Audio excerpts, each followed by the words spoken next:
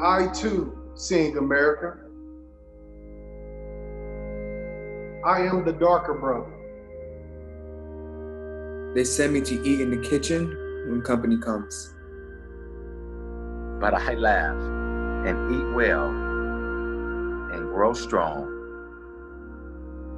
Tomorrow, I'll be at the table when company comes. Nobody will dare say to me, eat in the kitchen then. Besides, they'll see how beautiful I am and be ashamed. I too. I too. I too. I too. I too. I too. I too. I too am American.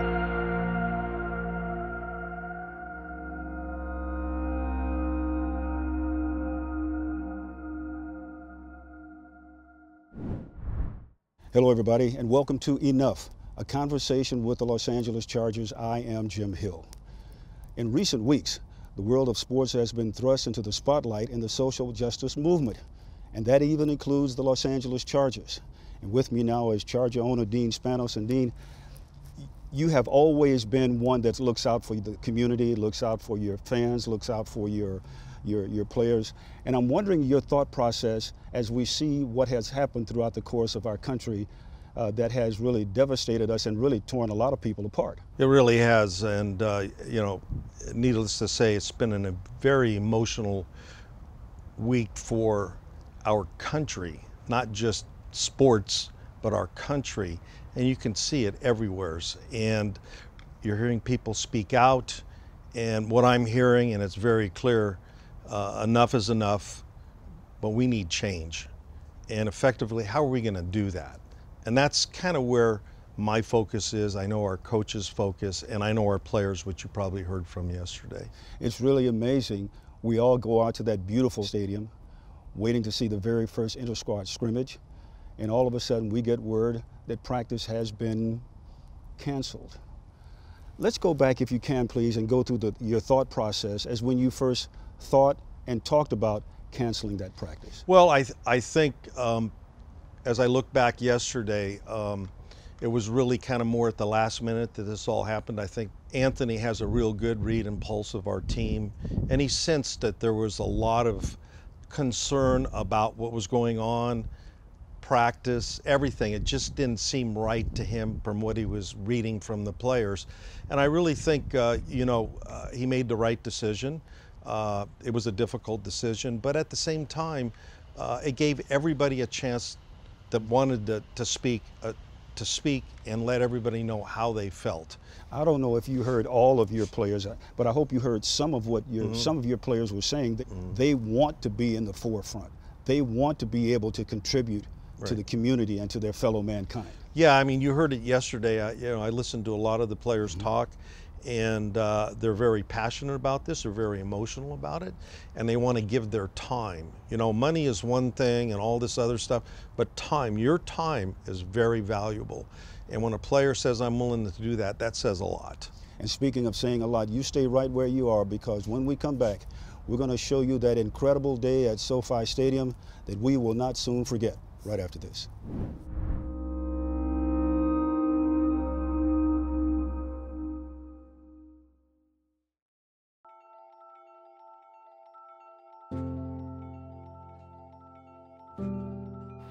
Someone we know awfully well, and we love being able to share his perspective with the audience here. Coach Lynn joining us right now.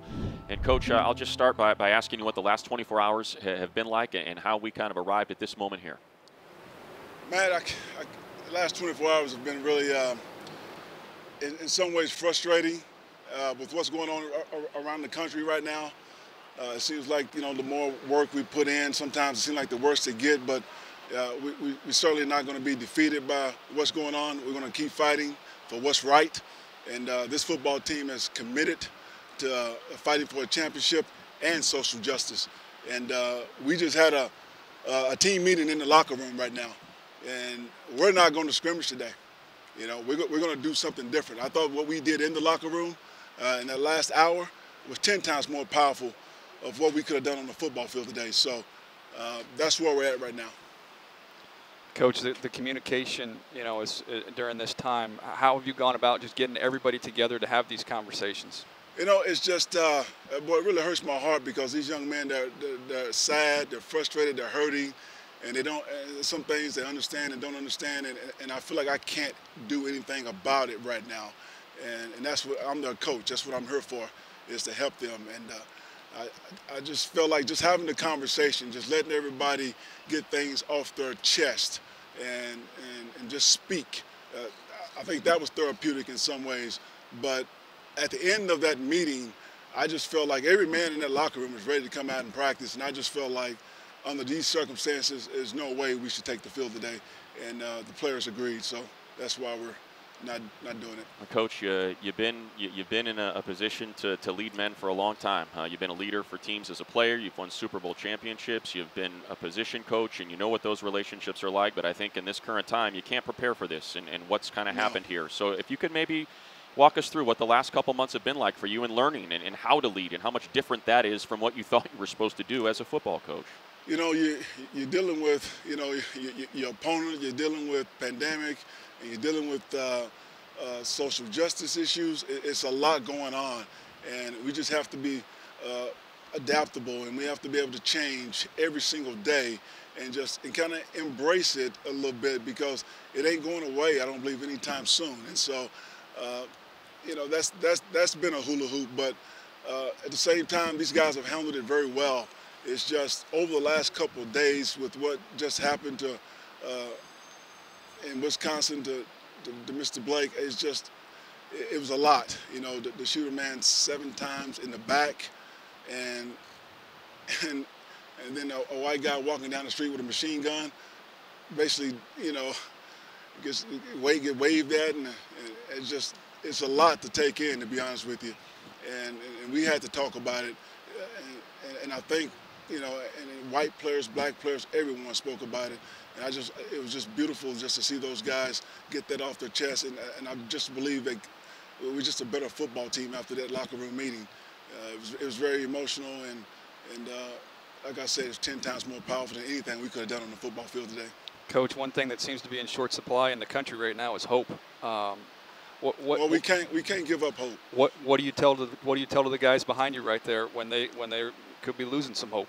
You know, and that was the sense a little bit. But we talked about that, Money. We can't give up hope. We got to keep fighting for what's right. And we knew when we started this protest and this social uprise that it wasn't going to happen overnight. It's a long process, and you're going to have some peaks and valleys. And we're in a little bit of a valley right now, but we cannot give up hope. If anything, we got to push harder. And Coach, last thing, and obviously unless you have more, please keep going, but I do want to point out, because so many people that push back against protests say, what about action? And you're a man of action. For people that don't know, we know what you do in the off season. You're a man that built a school in Africa. You talked about what that meant as someone who has been able to change you know, something into actual action. What have you shared with these players about how you can go about really being that change? You know, it starts at the top, and our ownership wants action, and you know, we're getting voter education, registration, getting guys ready to vote. A lot of guys over the years during the season haven't been able to vote, you know, just because it wasn't their focus. Football was their focus, and we got to get people in position that believe in the same things that we believe in and that have the same worldview that we have. And so I believe that's something that we can do, but we also can continue to bring awareness to this situation. There's just so many people, and good people sometimes, it's just not, you know, I call it bounded awareness. They're just not aware of what's going on in the world today, and they're not focused there. But we got to get that focus where it should be. And I think we are moving the needle. And once we get, you know, the right people in position and on our side, then I believe we can move that needle a whole lot more and a whole lot quicker. But we got to just keep fighting the good fight, man. Yeah, we see it behind you. I mean, it is an exceptional group of men. We've been fortunate to be around them. A lot of leaders in that locker room, a lot of exceptional character, and we really appreciate you sharing that with us. You're absolutely right. It's a lot more impactful, yeah, than anything you could have done on the football field. So thank you for doing that, Coach. Thank you, Coach. All right.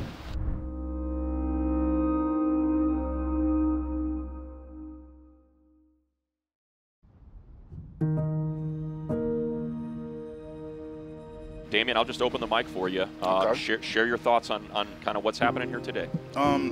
This is a very, very difficult situation, man. You know, when I woke up this morning, man, I had it on my mind. I saw, you know, a few headlines of guys, you know, taking the stands, using their platform to, you know, bring awareness to the situation, man. And, you know, at first I thought it wouldn't, you know, do much, you know, to miss a practice. I didn't think that would bring awareness to the situation like we would want it to be. I thought that, you know, practicing and, you know, maybe addressing the media after practice would do more. But then I also didn't want to give the media an opportunity to stand in the middle of us in the MLB, in the NBA, you know what I mean? Because they're our brothers.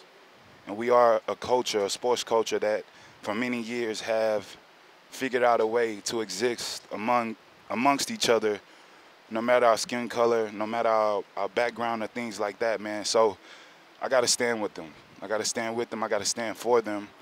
And I can't show any, or we cannot show any division in this fight and what we're trying to get, you know, this country to be like. We want this country to move forward. We want this country to respect and have integrity. And until that happens, we got to stand for something, and we're going to use our platform.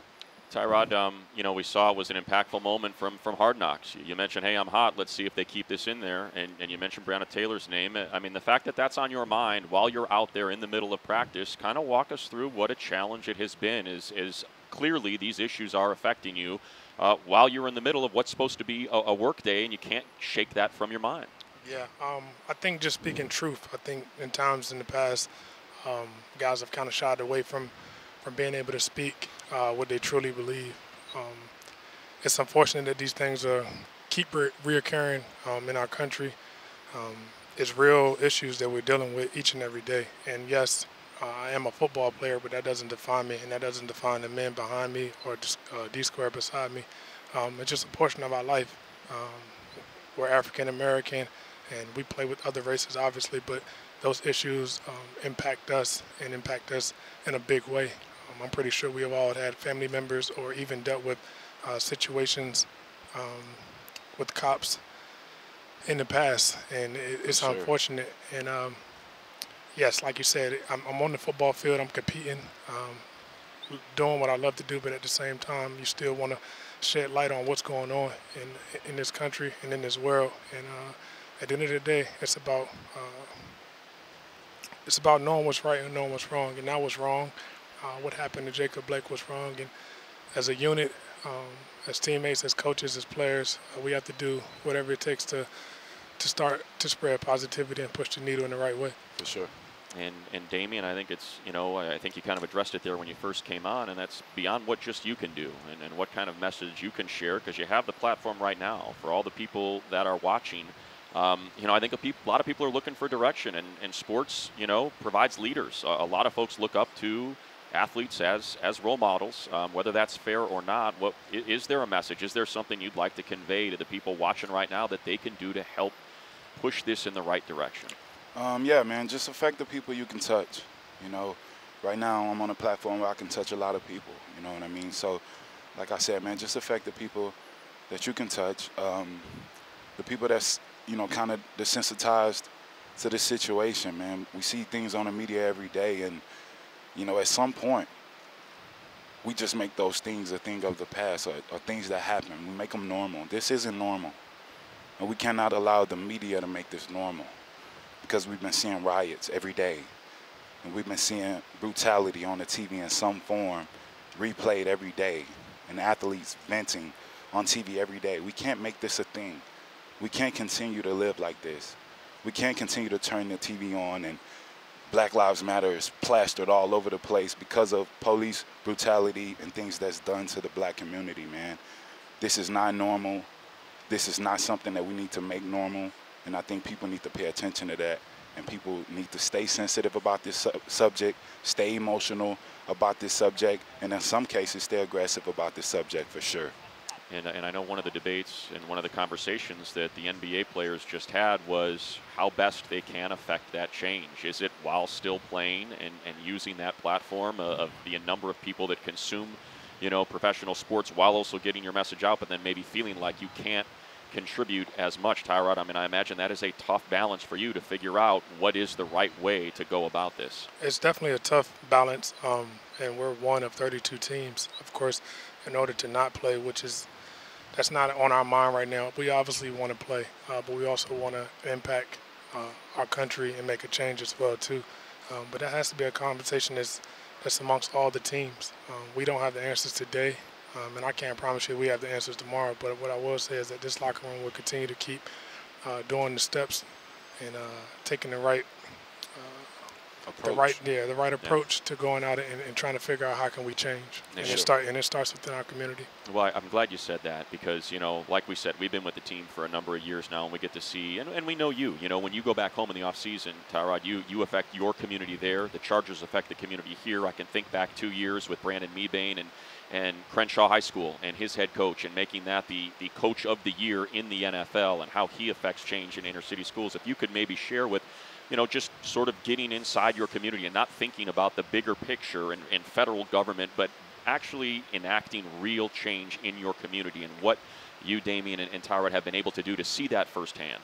Yes, I would say it starts with just communicating and being in your community, in your community, pushing a positive message each and every time you get a chance to speak to them. I've always been a firm believer that with this platform that we have, we got to be intentional in our message. And with our message, it has to be positivity. There's too much hate in this world.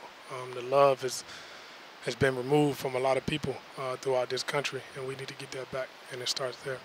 Well, we're proud to be here as a platform for you two, for Damian, for Tyrod, for Coach earlier. We know there are more players that do want to get involved here in this broadcast and share their message. And Steve, you see the powerful messaging. I'm not sad. I don't want your pity. I want change. That is a quote from Tetra Weidman, the sister of Jacob Blake. A number of names have also been put up on the ribbon board as well. Victims of police brutality, now joined by Justin Jackson, Ty Long, and other two members of the LA Chargers. And Justin, I'll start with you, and I'm just going to start with the same way I did with Damian, and that is just your thoughts and what you want to share after that hour-long meeting that Coach Lynn said was very powerful.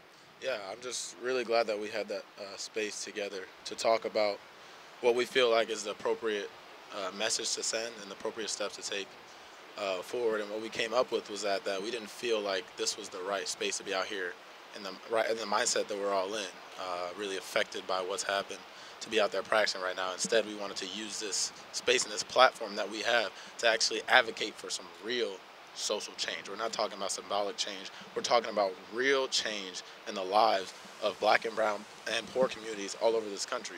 We saw some real legislation, not empty promises from both sides of the aisle, Republican, Democrat, whatever. We want real change for our people. And we're talking about state and local governments and the federal government. We want some people that are going to be in there that are actually representing us, that are actually representing our needs of our community. And we felt like this is the right platform to really advocate for that. Ty, how do you go from sympathy and empathy to action? Yeah, I think that was a thing we were talking about, and me and my wife were talking about this last night. It's like this world needs more leaders. We need less followers and more leaders. It's time to step up. Like when you know something's wrong, let's point it out and be better. And the thing that's tough is listening to all my teammates, my brothers talking, and it's tough hearing some of the things that maybe I didn't have to deal with as a young kid.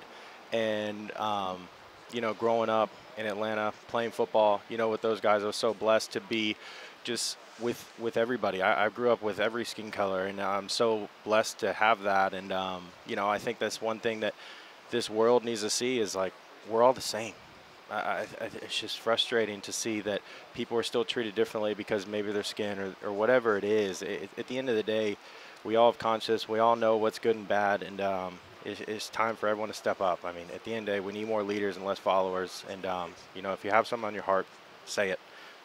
Have the tough conversation and go for it, because at the end of the day, if we're not making this place better, what are we doing?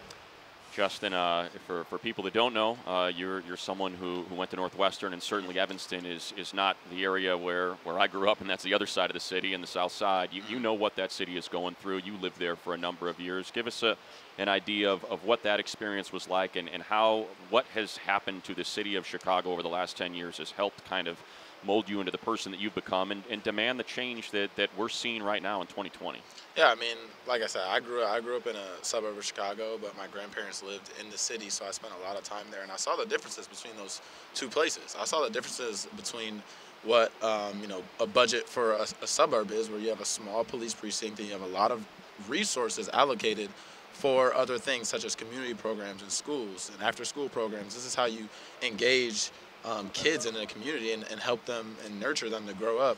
And you don't see the same thing in the cities. You see over ballooned police budgets, which year after year you're taking that money away from resources that can be used to help those communities, right? You're just punishing poverty year after year, and that's exponentially negatively affects these poor black and brown and poor white communities as well. So that's what we were out here talking about, is how can we get the attention of the people we need to get the attention of to really advocate for this real change, right? We don't just want people talking about, oh, we're going to do this and we're going to do that and we'll give money to this and we'll give money to that. We want actual real change in government that's going to implement policies that are going to help these people who are working 2 and 3 jobs, working really hard but not getting back what they're putting into our society, and that's a policy choice. And so that's, I think, why a lot of us are very frustrated, because like our special teams coach was saying, he's 62 years old. He was seeing these same things 40, 50 years ago. Like, things have not changed at the rate that we want them to,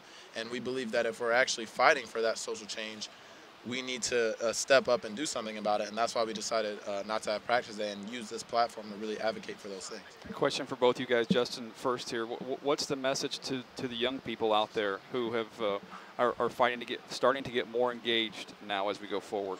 Yeah, I think honestly, social media and everything, I think, has really helped the younger generation, because we can talk to other people who feel like us, and it makes us feel less alone. So we understand that there's a problem in government, there's a problem in local, state, and the federal government when it comes to representing the wants and needs of the people, right? When we want something, we should have government in place that gives us what we want. Well, right now, during a pandemic, we want health care, we want a UBI. These are things that we want that our government is not giving to us, right? We want the police to stop killing unarmed black men. We want racial profiling to stop. We want community policing to be better. We want, these are all things that we want, but we're crying out for them, we're protesting, and we're not seeing those changes, and that's why we're very upset. And that's why you see all these protests happening right now. So I think that's why a lot of people are very frustrated, and we all understand it, we all feel it, and that's why we're trying to do something about it, because a lot of us and our parents come from these communities.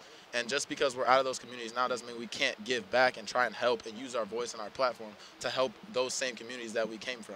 So I think that's why a lot of guys feel really, really strongly about this topic. All right, well, go ahead, Ty, please. Yeah, I mean, I feel the same way. I mean, when we're sitting in that meeting, it's tough, and I think the one thing is that what I feel is from our politicians from the top down, it's time to put policies aside and look at it and say, like, what's right and wrong? Like, can we just do what's best for the people? We all love this country. Is it perfect? No. Is there a perfect country out there? No. But at the end of the day, we have this country, we have this platform, we're trying to use it, and there's so much good in this country, but it's being outweighed by the bad right now, and that bad it's a big deal, and it just needs to be better, and that's why we're all just trying to come out here and do our part and do whatever we can to help. And that's why we all talked about getting in the community and doing what we can to help, and whatever we got to do, I think it's big and it's important to us to help change. Well, we appreciate it, Justin. Certainly appreciate your perfect description of it. It's not just federal, it's state. There's going to be legislature spots on that ballot in November as well, so make sure you pay attention to all those elections. Let your voice be heard. Thank you so much, Ty. Thank you so much, Justin. We'll have more player conversation when we return. All it takes is one word to understand the message here at SoFi Stadium today. It says enough, and we'll hear more from the players when we return at SoFi Stadium.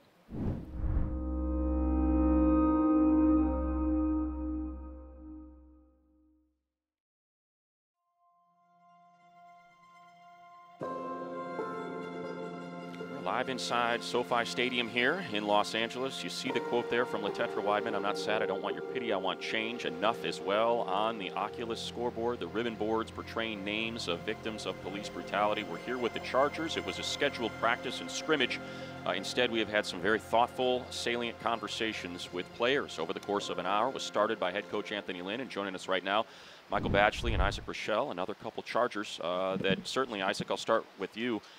We've heard quite a bit, and what an impactful meeting it must have been with Coach, with all of your coaches, as a matter of fact, when you came to the decision that instead of practicing and scrimmaging today, you were going to instead share a message with the people that are watching right now. Yeah, you know, I think I always say this. It's a testament to our organization and the guys that we have on our team. Like you talk about somebody like Anthony Lynn coming into the locker room, opening it up to the players, and him being willing to have an open conversation, I think is huge, especially right now. And then you got guys like Justin Jackson that are standing up saying, how could we possibly miss this opportunity to talk about these things and talk about people getting killed by police in the streets daily? How could we pass up that opportunity? So I'm thankful for the people that I have around me and my peers. Michael, I'd be curious what your message has been to your white teammates and for all the white people that are watching you right now. What they're asking, what can I do? What's your message to them?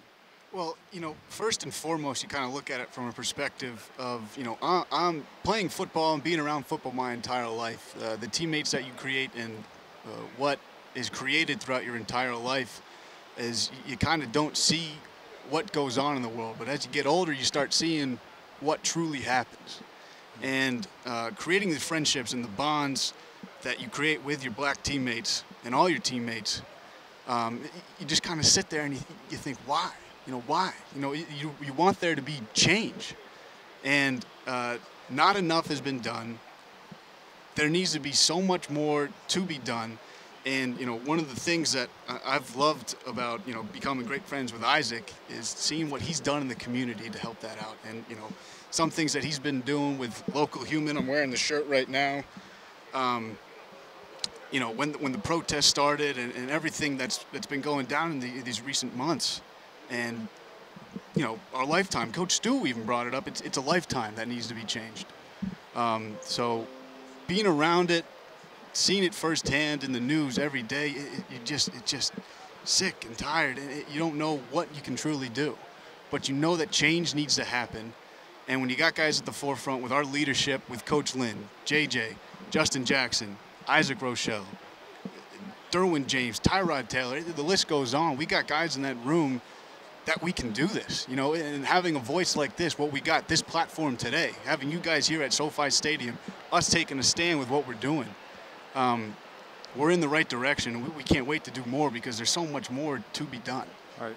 Isaac, I'm just going to let you, you know, I know you probably don't want to feel like you're promoting something, but it's worth promoting. So Michael said it, what you're doing in the community, the shirts that you're wearing right now, can you share with the people watching exactly what it is that you're doing? Yeah, so it's Local Human. You can go to localhuman.co and learn more about it. And we've been doing a lot in the community. I think the bigger point that needs to be made is a lot of people, you know, find excuses for not doing stuff. One excuse that we've heard a lot is, I need to have more information. I need to learn more about, you know, what's going on in the black community, and I need to learn more about their narrative. I think when you see somebody get shot in the back 7 times by a police officer, that should call immediate action. I think you've learned it. I think a lot of my teammates have learned that, listen, when you see these things, you gotta act. There doesn't need to be this huge learning curve. I think what I've learned is the same thing. You know, I don't need this intense learning process. I'm seeing people get killed. I'm seeing all types of issues systemically within the black community and the access to different things like food and resources. And I acted on it. So that's kind of where Local Human is right now. But again, localhuman.co, we're doing a lot to make changes in the community. I would love for you to share every single one of the players that have come on the headset, and we've been fortunate, you know, working with the team to get to know him as well, have talked about Coach Stewart, and just as great a resource as anyone could ever have on a team for coaching and for your personal life.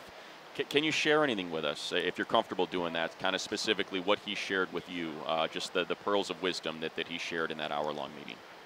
Yeah, Coach Stu emphasized that he's been through it all. You know, coaching as long as he has in this league, he's seen firsthand, you know, what systemic racism is.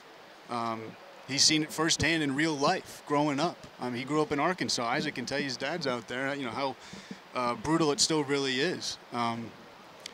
He has just seen it firsthand in the most, you know, brutal way you can think of, and he's gone through it, and he's continued to push through, and he's just one of those guys that, you know, in the locker room really had such a powerful speech and spoke to so many guys. I think just to build on that, what you're seeing is you're seeing an extreme buildup of frustration. Yeah. I think Coach Lynn, like he said, or not Coach Lynn, excuse me, Coach Stu, being from Arkansas, experiencing all the racism, you know, climbing the ladder as a coach, experiencing racism in that.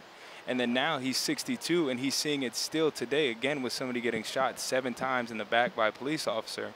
It's a buildup of frustration, and I think we saw that in the locker room. I think one thing to point out about Coach Stu, and he said this, he has told each and every one of us that he loves us many, many times. So you talk about a guy that I respect, probably top out of all coaches that I've had is Coach Stu. So his story definitely meant a lot to me. Last thing for you guys, and again, we really appreciate you sharing your thoughts, your feelings, your emotions, you know, very raw here with everyone that is watching. But I think it bears questioning. What do you do tomorrow? You know, when you put your head on the pillow, you wake up tomorrow, you think about all the emotions that are coming out of you today that came out in that locker room, and tomorrow you're probably going to be asked to wake up and get back to doing what we thought was going to be scheduled today. Right. I'll start with that. I mean, I think for me, like we talked about, local human, I'm committed through Local Human and through the Do Good Foundation to really try to create opportunities for the black youth in the LA area and the Orange County area. I'm going to get started with that right now. And I think more than anything, it's just continue to have the conversations. We have them all the time. These conversations that are going to bring growth and bring people that are more open-minded. So that's kind of my game plan. Yeah, and today is a day where we truly are getting our voice heard. And Isaac and I, as a platform that we have on the Mike and Ike Show on our podcast, this is a day where we get a bunch of guests. We get a bunch of teammates that come on and voice their opinion because getting the word out is so important. Just truly taking this day, and we know tomorrow is going to be tomorrow, but getting this day and protesting the way we are and emphasizing that is one thing that we want to really do. Just maximizing. That's it. Just maximizing. Well, we thank you for your work in the community. We thank you for your thoughts. And again, the raw emotions here today. Isaac, Michael, thank you. Appreciate it. Thanks, guys. Yeah. And you see the end of that quote from Jacob Blake's sister saying, "I'm not sad. I don't want your pity. I want change." And that is what the LA Chargers have been messaging here today for the last hour. We're now joined by their general manager, Tom Telesco, inside SoFi Stadium. Tom, you've been in this game a long time. You've been in a number of different organizations, and I would assume today is unlike anything that you've ever had to deal with, but what a powerful message that your group, and I'm sure you're very proud, has been able to share with the nation today. I love this team. Yeah, I mean, you know, this is a wonderful stadium. We've waited 3 years to get in here, but today's not the right day. It really isn't. When you look at the emotions from our players, our coaches, and our support staff, I mean, it ranges from anger to just utter frustration, and it's powerful and painful at the same time. So, you know, we follow Anthony's lead. We talk about be the change all the time, and to be the change individually. If each individual can affect change collectively, you can do amazing things. But we're not getting those amazing things fast enough right now, and to see the way our team has come together through this, it's powerful to see.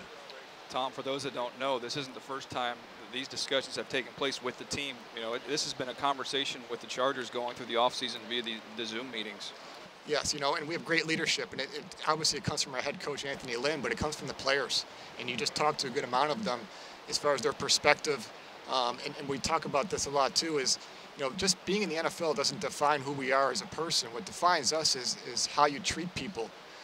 And the change you can make in your communities, and then for our players, the change that they can make nationally because they have the big platforms, and even our head coach, the change he can make globally. And we all know what Anthony Lynn has done. So, you know, I think that's important for everyone to remember. You know, I know this is what we do for a living. It's very important to us. We're passionate about it, but it doesn't define just being an NFL person. What defines us is how we treat people and how we can affect change. You know, Tom, I know if they were here, they'd love to share their thoughts, be it John or Dean Spanos. But as the general manager, you know, I go back to last night and the discussions that were had in the NBA about ownership and making sure that ownership heard what the players' concerns were. If you could maybe share with us from an organizational standpoint kind of where the players' concerns are and how you as an organization feel like you can can help them with those concerns and let them know, yeah, we are all pushing in the same direction? Well, I think the biggest thing from ownership is that they care. I mean, they really, really care, and that's where it starts. And you know, I know football is a business, but man, this is a big family here. We spend a lot of time with each other, and we listen and we talk, and you try and work things out. But I think the biggest thing from the top is that they care, and they care about the players, they care about the staff, they care about the coaches, and we're all in this together. One of the things we get a chance to ask all the guys that have spoken today, Tom, is about what their hope is. You know, what is your hope here as we go forward? Well, I hope by something like this, and obviously with the NBA not playing playoff games and NFL teams not practicing, I mean, that just brings incredible attention to what's going on. So if by chance you don't know what's going on, hopefully you know now. And it can't just stop here. You know, we talk about, you know, when the football season starts, you know, it can't stop. We have to keep going with this. And, you know, we can all multitask. You know, we know what our job is to play football, win football games, but there's other things we can do, and affecting change is going to be a big part of that. Yeah, and Tom, you know, we asked Isaac and Michael in the very last segment there, kind of, you know, you still have to put your head on a pillow tonight and wake up tomorrow. And that may mean a day of practice. It may mean a scrimmage. For you as someone that, again, is in that position of leadership, someone they look to as a guide. What do you do when you put your head on a pillow tonight and you wake up tomorrow and try to figure out where and what this leads to? Well, I can tell you what, I'm thankful I'm here. I'm thankful I'm with this football team. And as far as the football part of it, we'll get that figured out. That's the least of our concerns right now. We've got plenty of work, plenty of days, plenty of practices, plenty of situations to put players in.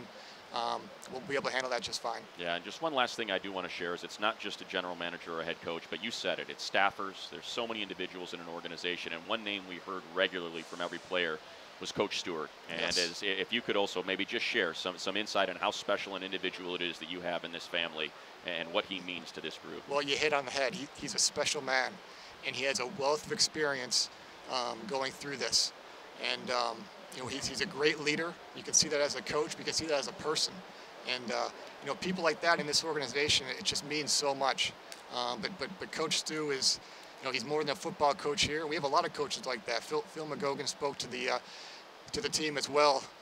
But you can't have enough people like that have the experience and the perspective and just a powerful voice. And Coach Stu has that. I love him to death. Well, we appreciate it, Tom. We know it's been a very emotional day, a lot of raw emotions from all the players, from the coach. Anything else that you want to share? Otherwise, we know you got a lot to get to. There's a lot of players, certainly, and this conversation is going to continue for you guys. Well, I really appreciate the NFL Network letting our players have a platform and a voice, and I know a good amount of players came up and spoke. So, you know, thanks to everybody, you know, back in the studio that allowing them to do that and have a voice. That's part of not practicing today is, you know, let's get the attention out there. Let's use the platform, and so thanks for allowing us to do that. Absolutely. Certainly, I'm sure they'll be okay with me speaking for them. It was absolutely our pleasure, and it was, I think, everybody's watching. Everybody was able to watch this. It was a benefit for them, so thanks for doing it. Thank you, guys. Thanks, Tom.